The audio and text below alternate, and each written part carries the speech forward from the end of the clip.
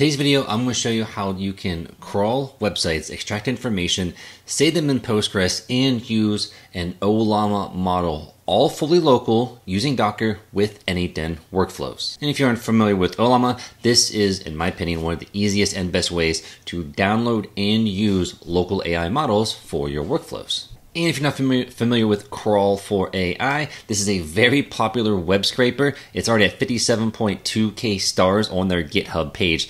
And this is all local. You don't have to have any API keys.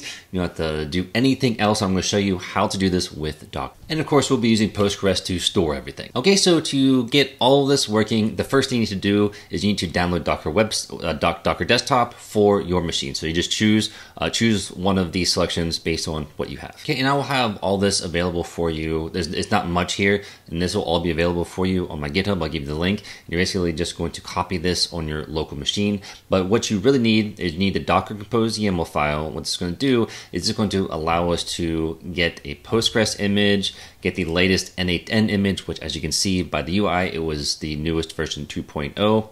And then all this information, all these environment variables are like, this is all for Postgres, so like the password, the host and everything. And I'll show you how to set that up in the workflow. And then we come down here, this is for Ollama.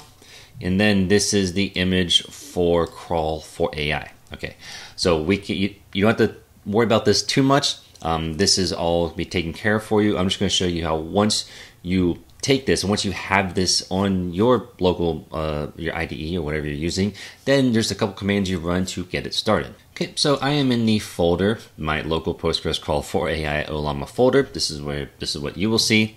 And so all you'll need to do is type in Docker Compose up --build -d, and I will have this command for you. Build is going to bring everything up, all the containers that we need, and then -d means detached. I mean, we can still use this terminal. Of course, you don't have to have that if you don't want to. I just like doing that. So what it's going to do is once you run this, it's going to create and start all the containers that we need to get this running. Okay, Postgres will typically be the one that takes the longest. Okay, it's done. So now what we can do is we can open up our Docker desktop, go to the dashboard, and what you can see here is I have the n8n local Postgres Crawl4AI Ollama running. So if I go to n8n Crawl4AI, okay, this is what's actually our n8n workflow. So you can see the editor is now accessible. I can just copy this, or I can just click on it. It's coming here, and you can see now. I've already started doing some things with this for this video, but you will have to sign in, do all this stuff. It just takes me less than a minute. Okay, so now to get the workflow that I have that you saw in the beginning, go to create a new workflow. Okay, and then you're going to have the JSON file. So you're going to import from file. Then you're going to import the crawl website analyze with Ollama JSON. Okay, so what you're going to see here is I also have this open AI analyze content one. The reason for that is because I, on my machine, cannot run local AI models while recording. It just won't work, and it'll take so long, and it just doesn't work for me. So I have all this set up to use Ollama, but for my purpose of just explaining this, I am going to be using OpenAI just so I can actually get this done. So the first thing is this query right here. This actually just creates the tables. Creates a table and indexes everything, so for Postgres.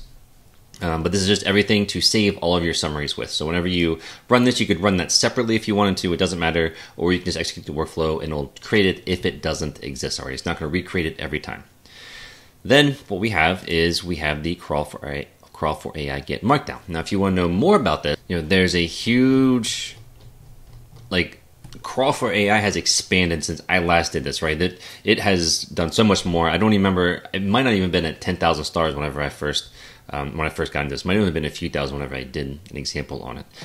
So you can come in here. You can learn a lot more if you want to, or you can ask Claude Code to search this, or ChatGPT, or whatever you like to use to search this, and then give you some more information about how you can use this within your workflows. But then we need Ollama analysis. Now, in order to actually do an analysis with Ollama, we need to have a model. So whenever you go to ollama.com and then go to models at the top left, you can choose any of these models that you want, right? You could even use Ollama Cloud, which I did a video on that I will have a link for as well. But you can basically choose one of these, and let's say we do Qwen3. This is a vision language model. You can choose which one of these your machine can handle, right? The problem with local AI models is that your machine has to handle it.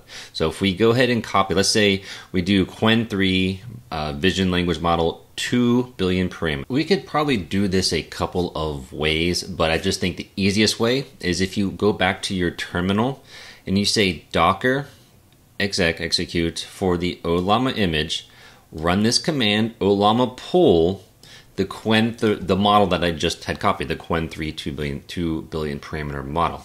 So now if I run this, okay, it's going to pull this. I actually haven't downloaded this yet.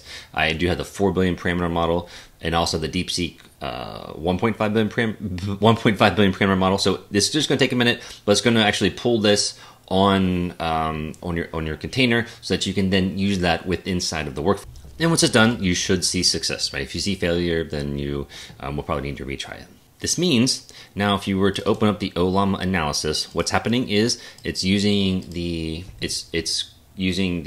server that you have on your, like the container, the server that you have, it's asking to generate, to do something. And then if we like expand this, right, the model I want to use, let's say I want to use the one I just downloaded, right? So I can just copy that and paste that right here.